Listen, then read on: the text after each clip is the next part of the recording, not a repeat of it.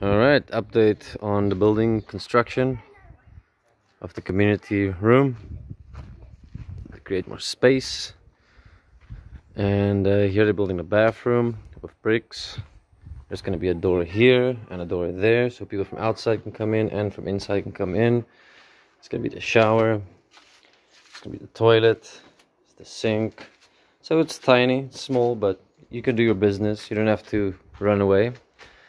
And then this is the inside. They're starting to seal the walls, seal the white lines, and it's starting to feel like a home.